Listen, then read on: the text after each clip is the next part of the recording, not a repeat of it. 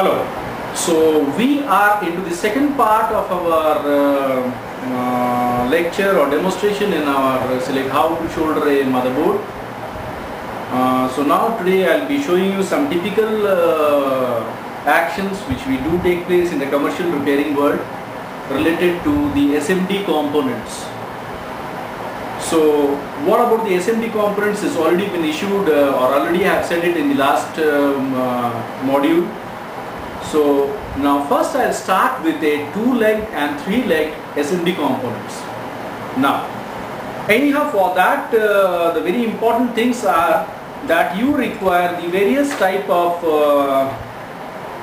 you call as tweezers, the pointed, say like the bended tweezer, the straight tweezers, maybe a flat tweezers. These are the various type of tweezers you require out. Now because there are places where your fingers cannot hold, so this has to be held with a tweezer.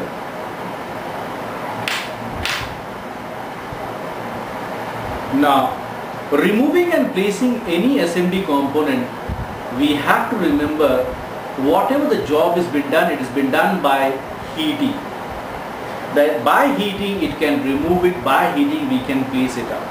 We don't require any extra soldering wire or something to place it or to remove it. So the entire job is done by the heat concept itself.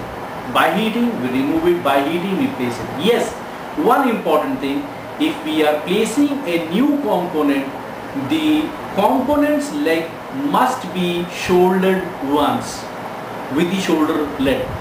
Otherwise it won't sit in the board.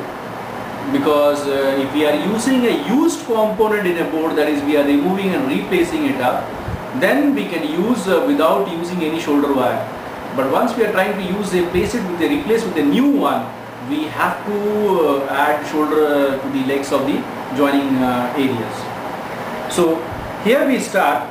Say first we'll try up to remove up any small component, say like the SMD, maybe the resistance or something. So always hold across the resistance or the component, that is don't hold on the shouldered area, hold it on a non-shouldered area. That is the first rule of soldering. And then use the hot air gun,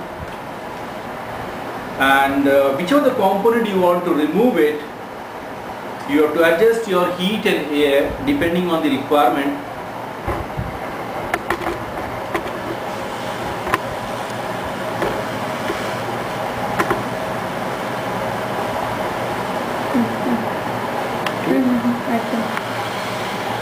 So I'm just removing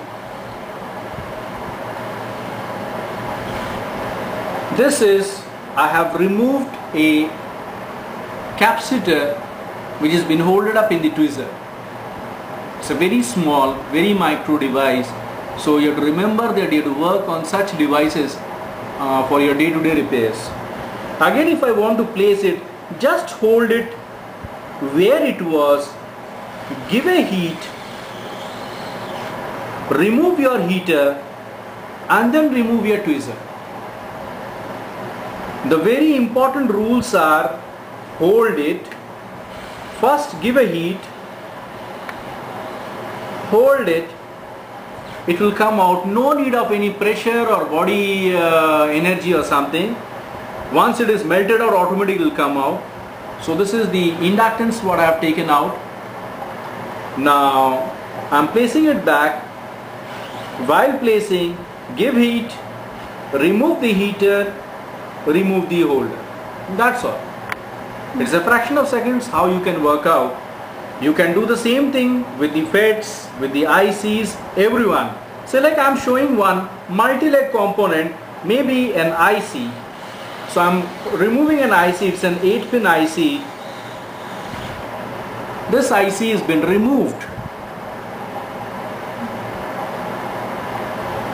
Now I have to place it back. I just hold it in the position, give the heat. Proper placing is important. Give the heat and the job is ready. First remove the heater, let it cool down, remove your holder tweezer. Now Not only your two-legged and multi-leg, you can also remove your transistors.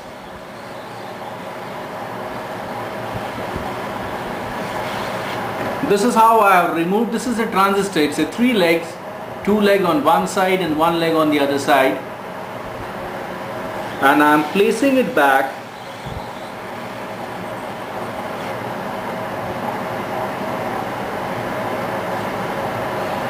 Say suppose this is the clock generator. If I want to remove this clock generator, nothing but I'll give the heat.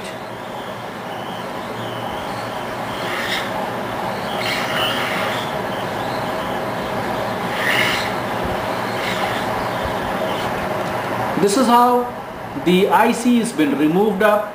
Now I have to place it.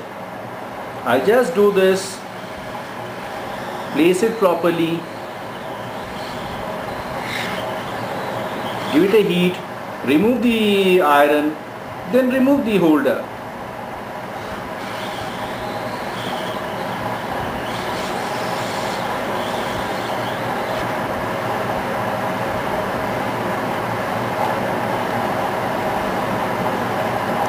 Now, one more important